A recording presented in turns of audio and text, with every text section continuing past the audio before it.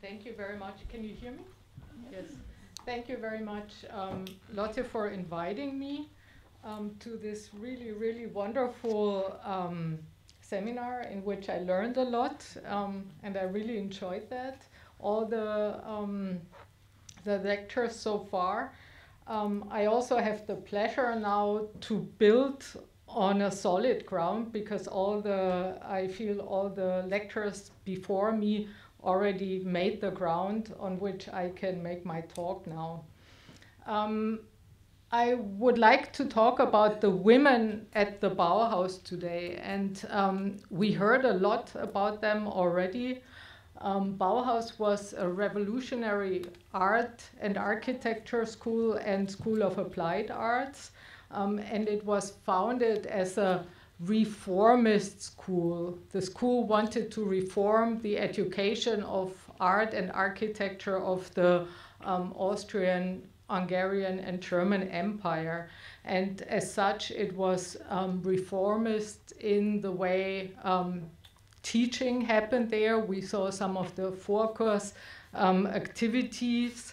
The curriculum was very reformist by putting together the education in form and in crafts. And it was also reformist in terms of the people who worked and studied there, because as we saw already, there were a lot of women working there. It was people from both genders.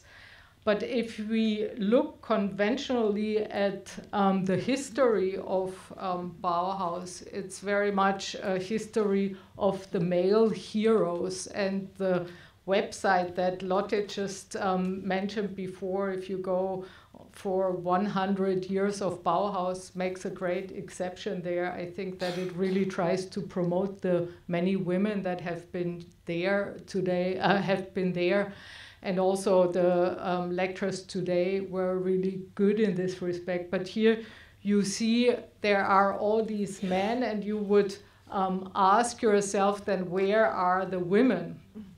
And my claim is that they've been there. They've been there in many different roles. They've been there as masters. They've been there as students.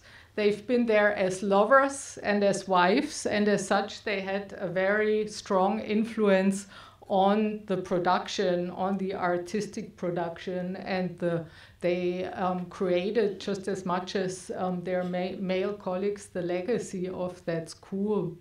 What I would like to talk to you about today is to talk about the policy of women on an institutional level. And in a second part of my lecture, I would like to give you examples of some of the women who have been at the Bauhaus and shed light on how their gender, so to say, influenced their work at the Bauhaus and beyond. But let's quickly go back to the origin, 1919.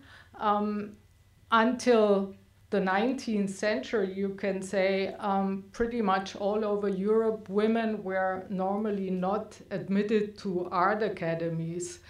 They had to take private lessons and usually had to pay a lot more money than their male colleagues would do. And that already meant that only a certain class of women could afford an artistic education. Weimar made a good exception to that at the Arts Academy there. Already from the early 1910s on, women were admitted, and we heard about Marianne Brandt. She was one of them. I will talk about her later. But what was very influential at that time was that Germany, with the Weimar Republic right after the First World War, had its first democratic government, and as a consequence of that, with that constitution from 1918, women had the right to vote and they also had the right to go to receive a university education. So that was a very new thing. And the Bauhaus, in a way, was progressive about that they also opened their doors for women. Even though if you look at the conceptual model that Walter Gropius used for this school, here we've been talking about that first, this idea of the middle-aged Bauhütte and the craftspeople. That is a very patriarchal model. So that was, in a way, a bit of a contradiction, and there will be more contradictions as we will see. But I want to start with quoting him, his first address to the students in 1919. He says, "We shall make no distinction between the beautiful and the strong sex.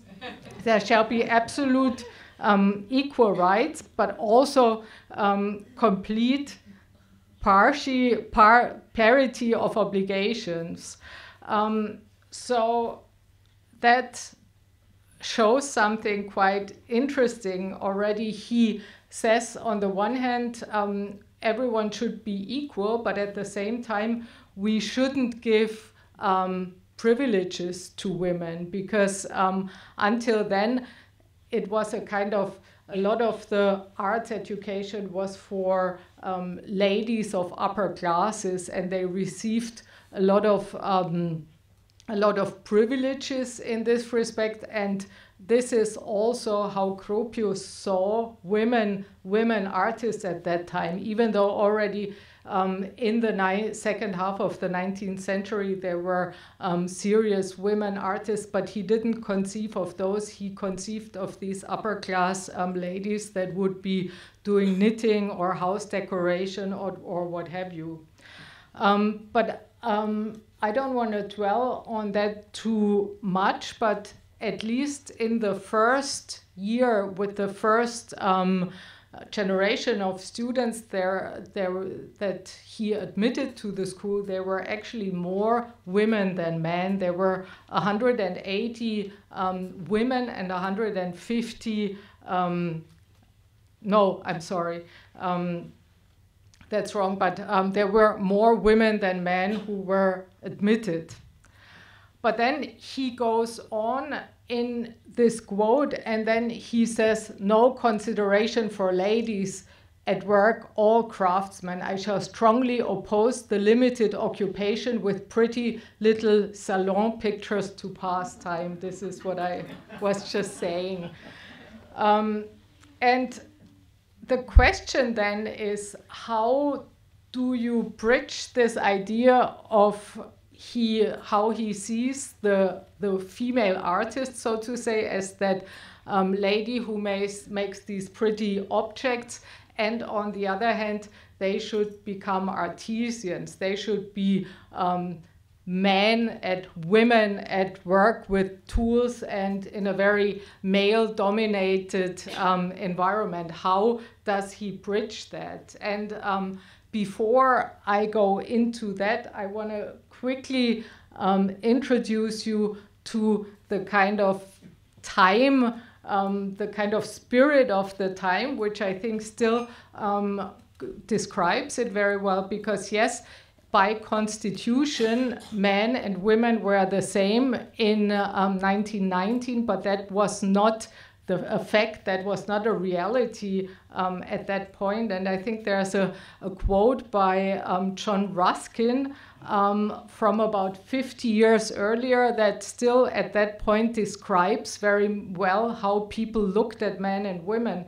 Ruskin says, "The man's power is active, progressive, defensive. He is eminently the doer, the creator, the discoverer, the defender. His intellect is for speculation and invention, his energy for adventure, for war, and for conquest. Wherever war is just, wherever conquest is necessary. But the woman's power is for rule, not for battle. And her intellect is not for invention or creation, but for sweet ordering, arrangement, and decision. By her office and place, she is protected from all the danger and temptation. The man, in his rough work in open world, must encounter all peril and trial. He guards the woman from all this within his house, as ruled by her, unless she herself has sought it. Need enter no danger, no temptation, no cause of error or offense. This is the true nature of home. It is the place of peace, the shelter, not only from all injury, but from all terror, doubt, and division. So what you see here, basically, he divides between this public and the private sphere.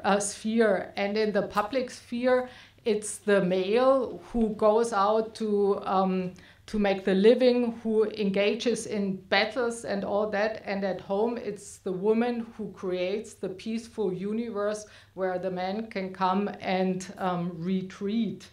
And I want to put that up once again here in red. He says, her intellect is not for invention or creation, but for sweet ordering. So it's this distinction between the man as the productive creator and the woman as the female who is the nurturer of the emotions and who's also where her nature and being is for reproduction.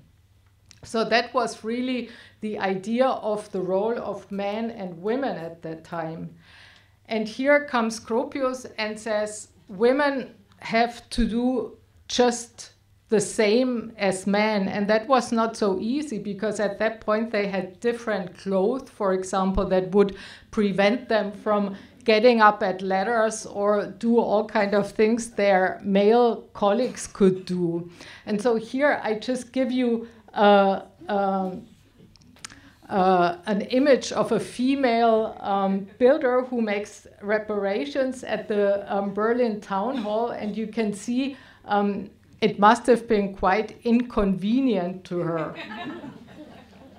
But not only that, a lot of women at that time had to kind of promote themselves. They had to act, they had to dress, and they had to be like men. And even at the Bauhaus then, among the women, there was a lot of discussion about these different roles. It was not a given that by the law, all of a sudden, there was equality. So if you look at the early years, the students, they had a student magazine that was called Austausch, Exchange. And there was a big discussion going on about how the role of the women should be in the Bauhaus. And here, again, I quote one of the students. She says, "It's ringing in me. I'm allowed to work. Especially as a woman, I treasure my chance. Why are we women here?" She's asking herself. "We are, like all professional women, to men at least, objects of pity. Why don't you follow up your natural calling?" That is the most penetrating question which they ask. But then there are others, like, for example, Margarete Oberndorfer, who says, "Whoever of my female colleagues feels the power of creativity, of independent artistic work in herself, need not feel superfluous at the Bauhaus, or feel herself pitiful, suffering creature who should have no other fate than that of a cow." So basically she says, yes, we can, and Bauhaus gives us the opportunity that we should grasp and go ahead. And last, Resijäger Pfleger, she says, if we master all our energies and work seriously, we want to be more than merely tolerated. We women can study just as diligently as the men, but how far can we go in art with our feminine feelings depends on each individual. So you can see already the way women are perceived, and the way they perceive themselves in these years is already, it's not clear. There are many different directions, you could say. And then if we go to the masters, for example, my favorite one, Johannes Itten, Meister Itten, there is a whole different reality. He says, right after 1 year after the Bauhaus opened, he says, the numerical proportion of male and female students is such that, without question, the admission of ladies must be restricted. The pottery, wood sculpture, etc. workshops are particularly overflowing with women. I therefore propose that for the foreseeable future, only women of very exceptional talent be accepted. So what you see here already, there's a problem that they have not enough spots at these workshops. And then, of course, the blame is on the women. There are too many, and they should go out, and only very exceptional. So he doesn't claim that we should put the scale up higher for all the applicants. No, it should come up a little bit higher for the women only. Now, Schlemmer kind of puts more oil into the fire, and he says, in any case, the issue of girls and women at the Bauhaus constitutes one of the key problems within the school. I mean the question of equality, toleration, or exclusion. So he calls women to be a serious problem. But what the serious problem is at that time, that they started this art school, and after more than 2 years into the practice, they still really don't have any serious products to show. And it's both the politicians and also the how should I say, the professional circles. They say, well, show us what is happening there. What are you doing there? So they have, the masters have a good pressure to deliver something, to show what comes out of it. And of course, apart from that, there's always not enough money at that school. So the school in itself has a crisis that needs to be faced. Then Gropius, only 2 years after the Bauhaus was opened, says, in our experience, only in very rare cases can women perform the very hard work of stone, sculpture, carpentry, wall painting, wood sculpture, art printing. One should be careful to avoid any more unnecessary experiments in this direction.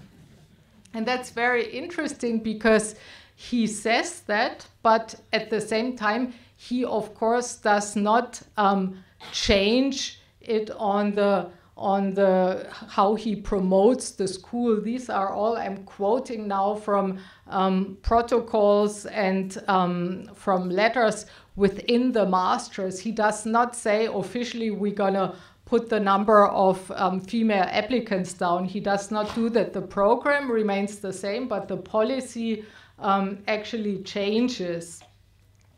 And in a letter to Annie Weil, who writes him that she wants to become a student at the Bauhaus, he goes even further, and he says, it is not advisable in our experience that women work in the heavy cold craft areas such as carpentry and so forth. For this reason, a women's section has been formed at the Bauhaus, which works particularly with textiles, bookbinding, and pottery.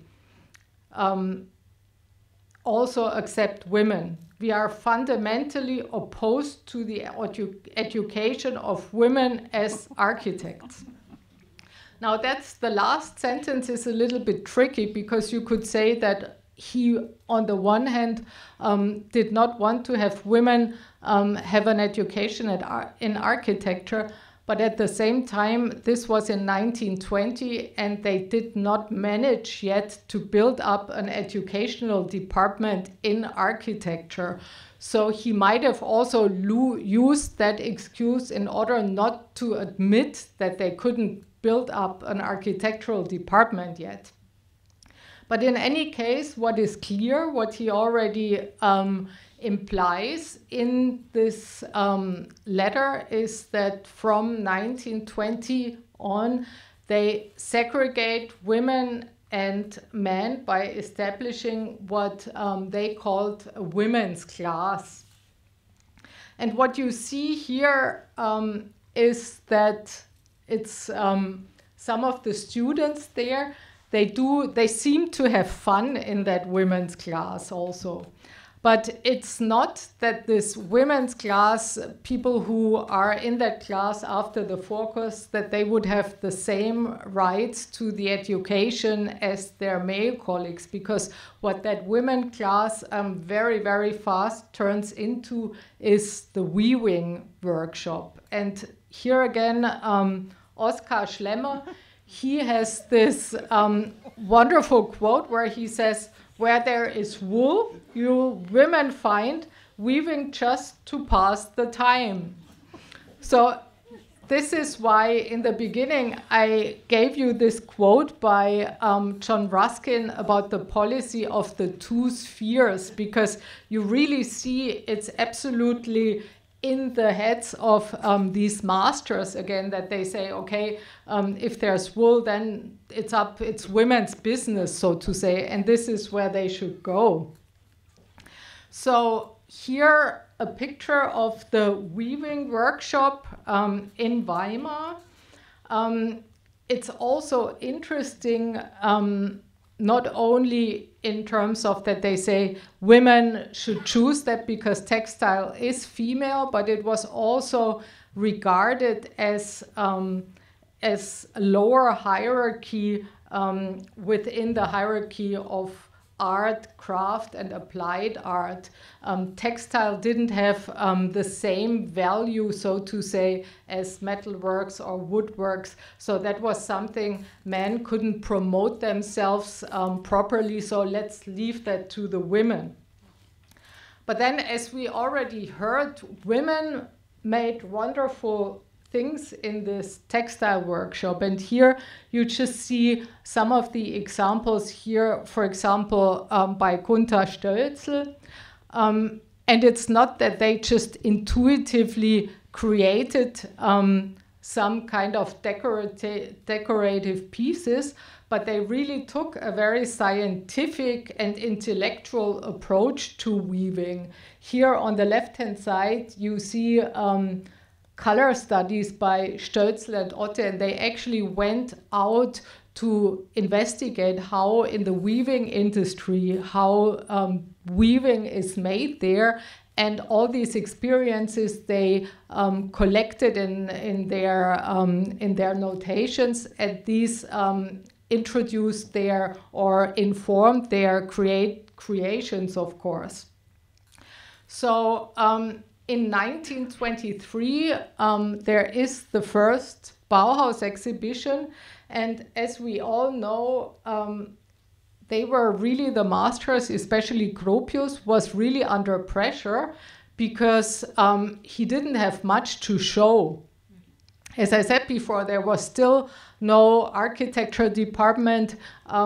He didn't really have a lot of success stories that he could show to the world, except the weaving objects of the women. So you see here that's one of the interiors of the exhibition, and you see a lot of products from the weaving workshop, from curtains to wall decoration to carpets. So they were very successful, so to say. And that again created a problem, because it was not the idea that these women would be housed in a separate class in order to become better or to deliver better objects than men.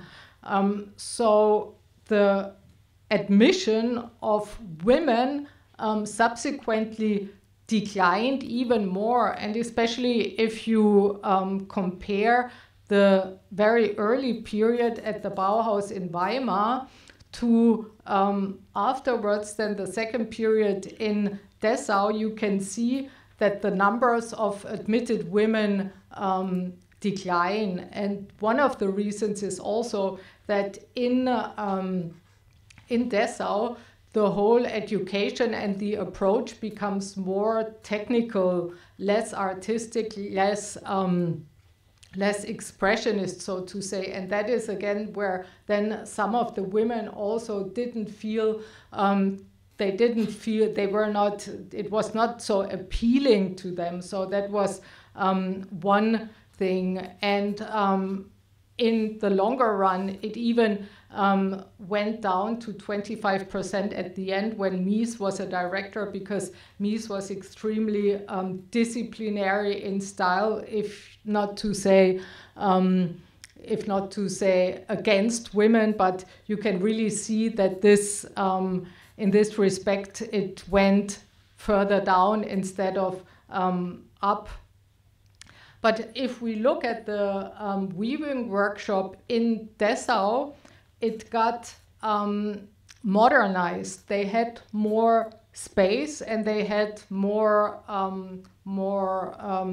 modern instruments, so to say. And that created also within the works a different, or a turn that there was more cooperation with industry, and the goal was really about serial production. Someone talked about this obsession with creating types at the Bauhaus, and that also at that point then introduced the weaving workshop, but with the success that the weaving workshop also started to make money. And I don't know whether it was so clear from what we heard before, but the whole idea about the Bauhaus was that these students would create objects that could be sold on the market, and so that from the return the school could be financed. And they put that up as a very early, or as a claim already in Weimar, but they always had extreme difficulties to live up to that claim. And only under Hannes Meyer in Dessau, it slowly started to work out, and the weaving workshop with the women was one of the departments that really brought in money. And you can see here that the objects that they produced then was more in terms of serial production. Here you see, for example, one of the rooms at the new building by Dessau, one of the student rooms, and you can see that the blankets that were produced for that in series would then also be used in these rooms. So the idea was really to make these objects compatible at the market. So if I want to close about the institutional policy of towards women at the Bauhaus, you could probably say, like I said in the beginning, that there was a decline from the admission of higher number of female students to much lower in the end in Berlin. You can also say there was a restriction, while in the beginning on paper everyone had equal access to all the different directions of education. It kind of narrowed it down that most of the women were pushed into the weaving workshop. But at the same time, here you have image of some of the women in front of the behind the loom, and I think it's quite interesting because you see them kind of smiling, and it looks like they are fenced, they are like in a prison, but at the same time, like I said before, they seem to have a lot of fun. So it was also among the women, there were different perceptions about being cornered in that weaving workshop, because some of them said, then we don't have to deal with this role thing. We don't have to fight these men who always ask us these stupid questions, why we are here and why we're not at home educating or producing children and things like that. So that on the one hand, some of them felt as a liberation, while on the other hand, others, they really felt that they are cornered and are deprived of having the same possibilities in their education as their main colleagues. Now, I would like to go to the second part of my lecture. How much time do I have? The second part, which is 20 minutes? Okay. Which is about the different biographies. And I decided to break that down into these four different, I call it for now, functions, but and show you just a glimpse of one representative of each.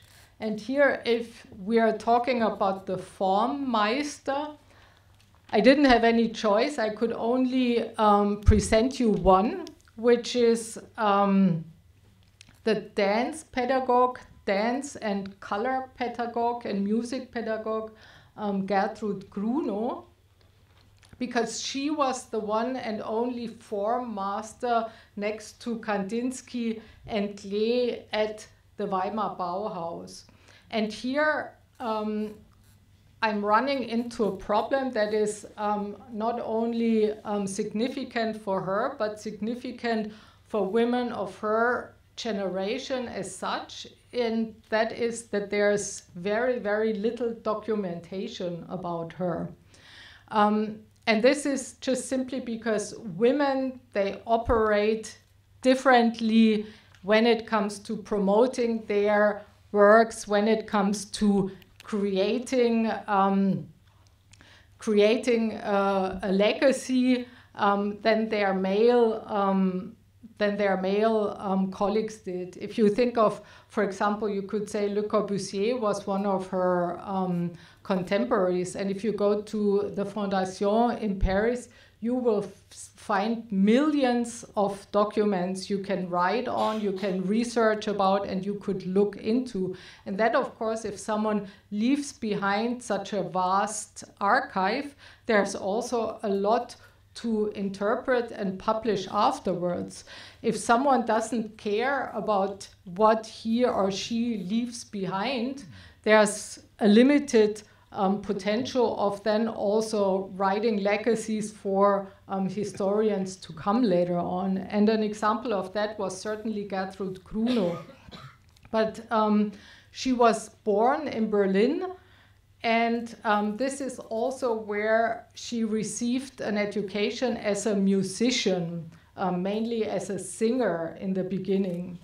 But already during her education, she developed an interest in what is called synesthetic pedagogy, which is a kind of teaching where all the senses, not only the voice, but all the different senses are equally triggered, so to say.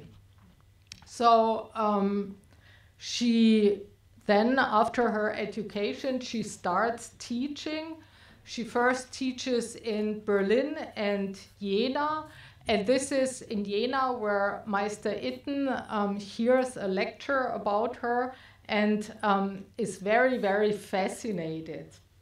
So he invites her for a lecture in Weimar at the Bauhaus, and subsequently she starts teaching there. And her teaching was inspired by a Swiss musician called Jacques Dalcroze, and it was about rhythmic education rhythmic music education. Here you see some of the exercises people had to make. So what you see her then, Kruno creates what is called pedagogy in harmony.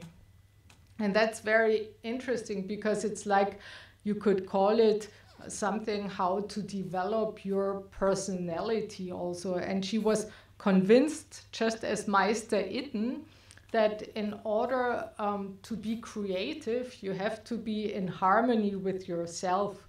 We've been talking about a lot of like occultism, about Rudolf Steiner before, and this is the kind of direction that she also has. And she says, if you want to be creative, if you want to design objects, if you want to make art, you have to be in harmony with yourself, and everyone by nature has this harmony in him or herself, but it needs certain exercises to make this harmony breaking out in yourself.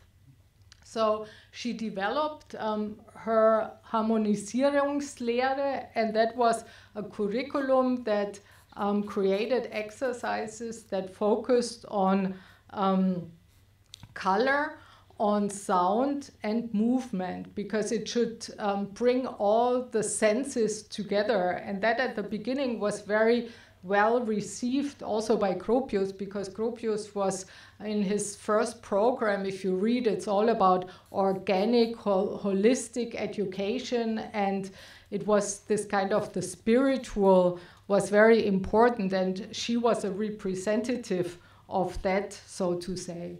And what is interesting, she not only educated the students, but she also educated the masters. Itten, Klee, and Feininger, for example, they went to take her courses also. And here you see some of the notes that students did. There are these color circles that she developed also in cooperation with Itten, and then she developed movement according to this color. And one of the students, now I don't remember anymore who it was, I think it was Otti Berge, and she, with a certain horror in the 1970s, retrospectively recalls that in this class all the students would have to stand up, and then Kruno says, and now we dance the color blue, and they had to make all kind of strange movements. So much for her pedagogy. Now, her role as a master, I think, was interesting in such a way that even though in the beginning she did only a little bit of lecturing, but as you saw in the slide I just showed, this Harmonisierungslehre made very soon a very essential part of the curriculum, and she basically worked there full time. But even though she did so, she made much less money than her male colleagues, than the masters, and she never really had like the same contractual conditions as the main colleagues. She was always referred to in the programs as masters, just like Itten and Klee, but her conditions of how she was employed at the Bauhaus was comparably really, really bad. So what happens then, as I said before, from the 1920s on, there was a big pressure on the Bauhaus that they had to show success examples, and there was also pressure in terms of money. They didn't have enough money, and moreover, politics also. They were all regarded as communists or Bolshevists, so there was a lot of pressure from the outside, and Gropius had to react one way or the other. And you probably know about the argument he had with Meister Itten, which basically led to the fact that Itten had to leave the Bauhaus because his kind of teaching and the idea of an absolutely free art was not supported by Gropius anymore. And from the moment that Itten was gone, Grunow also kind of left her main supporter. And so subsequently she was criticized a lot. And one of the major criticisms she received was that this kind of education that focuses on personal development of the students does not leave any tangible results. There are no objects that you could take and put into photograph and put into a magazine or exhibit in an exhibition. So what is this all about? And they kicked her out in 1924. She then goes to Hamburg and teaches there until 1934. She also works with the phenomenologist Ernst Cassirer, philosopher, and in the end, during the war, after 1934, she travels to England and Switzerland where she stays for a while, but then she has to come back to Germany during the war, where she dies in 1944 in impoverished condition. Now I would like to put light on one of the students, but I will go through that very, very fast, because we had a wonderful presentation by Vida before.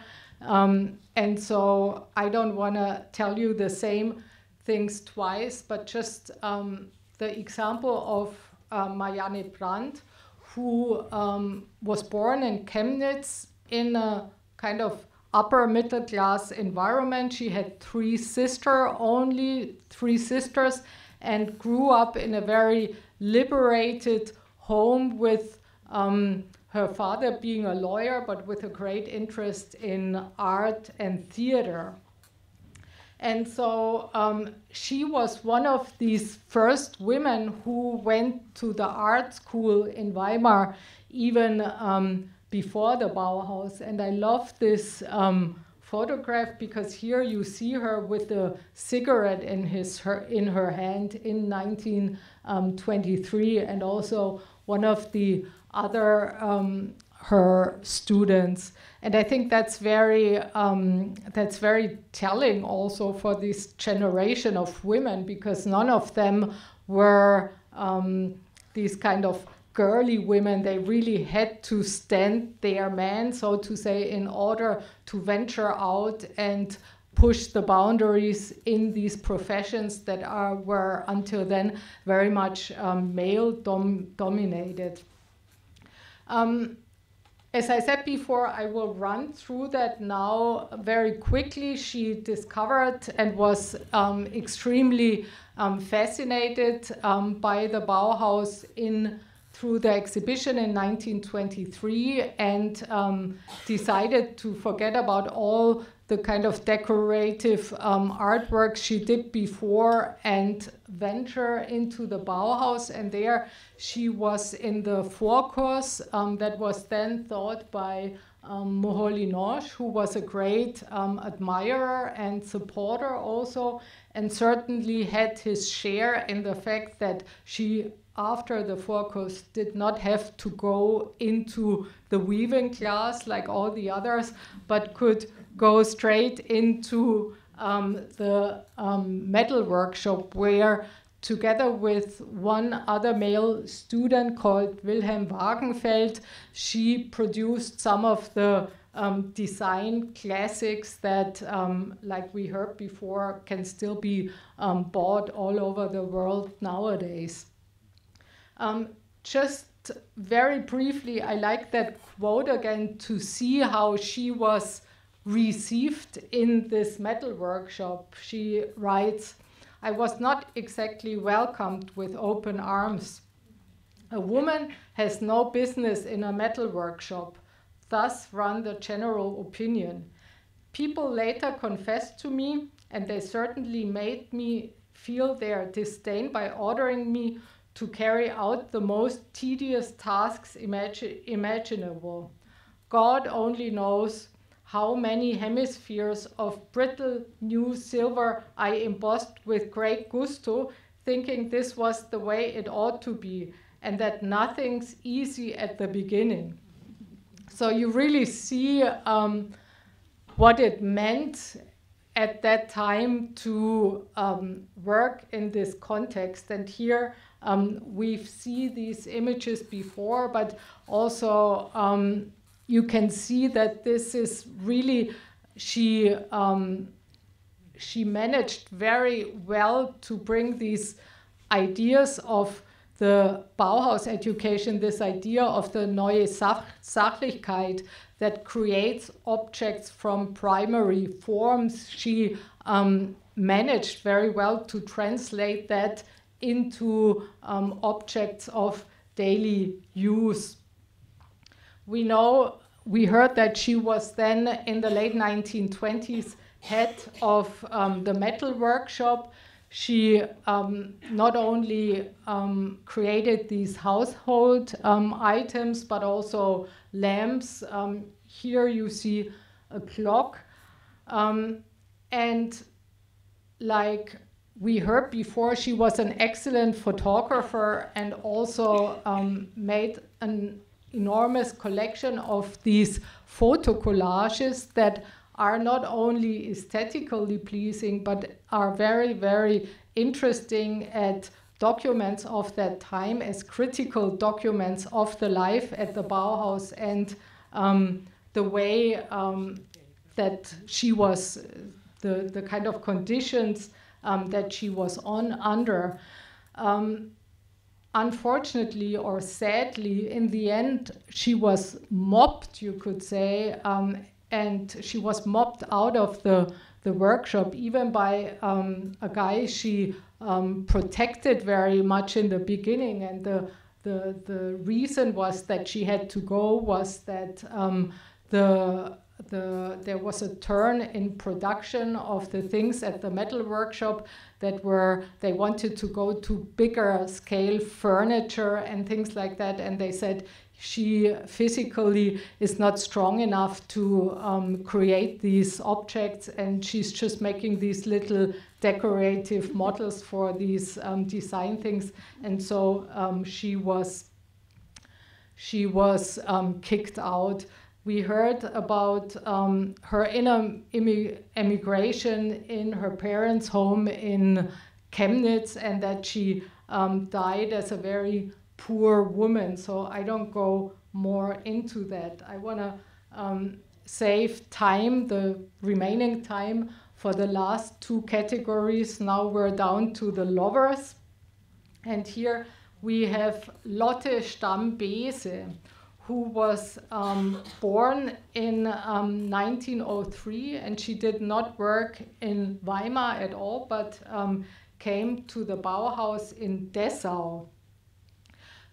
She had, like all the others, though, still education in weaving also, because she worked at the Deutsche Werkstätten in Hellerau under Tessenow, where there was also a weaving workshop, and this is where she worked, but she was never really very fond of that. And even then, when she got admitted, she worked again with weaving under Josef Albers, but she was very much interested in technology and tried to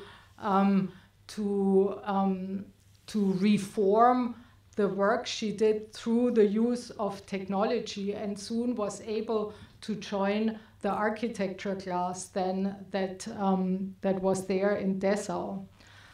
The problem was that she had a romantic affair with the Bauhaus director Hannes Meyer, who was then married, and that was something that couldn't be supported at the Bauhaus. So she was forced to leave the Bauhaus because of that. Even though the kind of relationship between her and the married Meyer would go on, She tries to get away from him, moves to Berlin, and then works again in his private office for a project of the Union Building in Bernau, which we saw already. And then she decides again to go away and seek for her independence, and goes to Vienna and Brünn. But she always keeps going back to Meyer, and in 1930 even follows him with the Bauhaus Brigade to Moscow, where she gets pregnant from him and gives birth to their common son. But at that point already, Meyer lives with another woman, and so they never really get together, but this kind of situation really extremely impacts her own career as an architect. So in the beginning, she stays in the Soviet Union, where she then meets a former Bauhaus student, Mart Stam, the Danish architect and chair designer. And in 1934, they both, at that point, already they had become lovers, but they both had to emigrate or get out of the Soviet Union because of the political unrest. So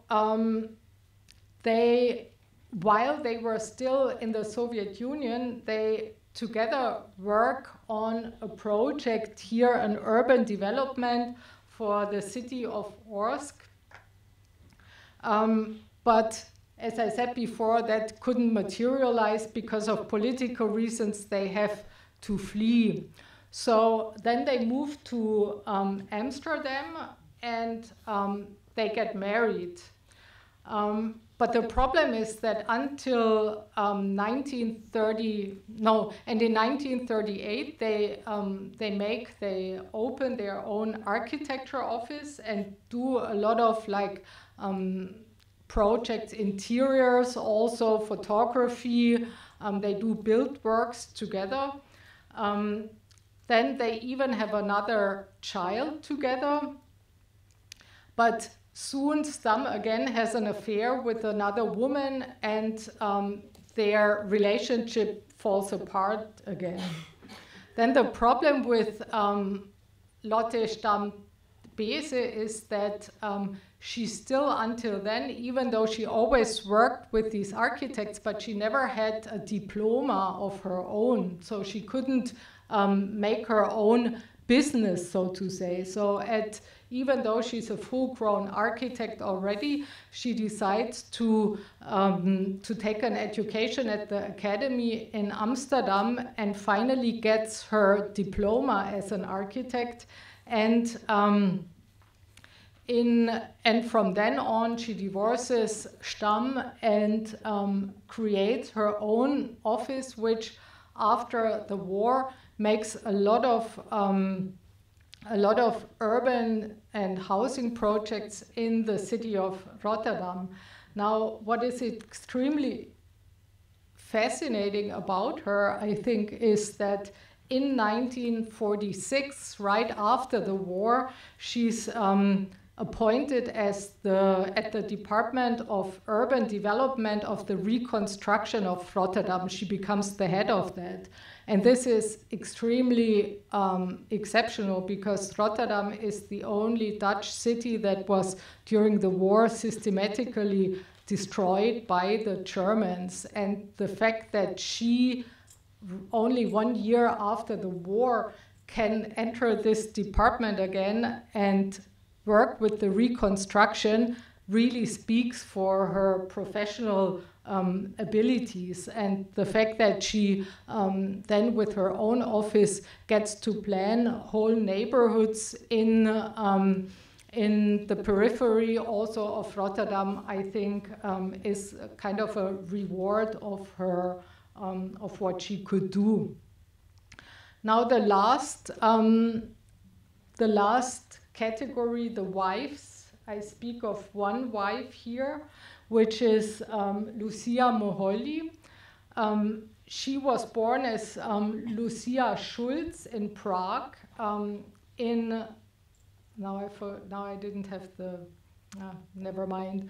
And she came from a Jewish family, even though her family basically, they never practiced religion, and it didn't occur to her until later on in Nazi Germany. She encountered severe problems of that. But in Prague, still as a young woman, she grew up also in a very enlightened household.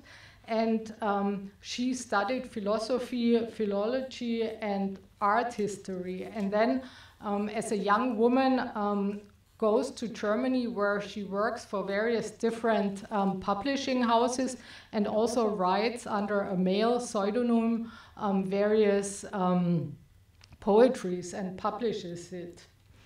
But from a very early age on, also, she has an interest in photography, and she practices it in her spare time. And that's one thing I forgot to mention, is that apart from the weaving workshop, all the women at the Bauhaus, they also engaged with photography, because at that point that was a new medium, and there was no male history of heroes who could be challenged. So they used that and started experimenting that.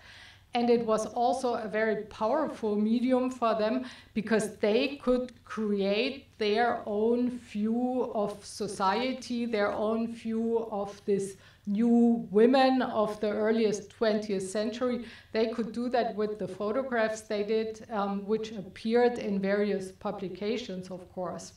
So Lucia was one of them.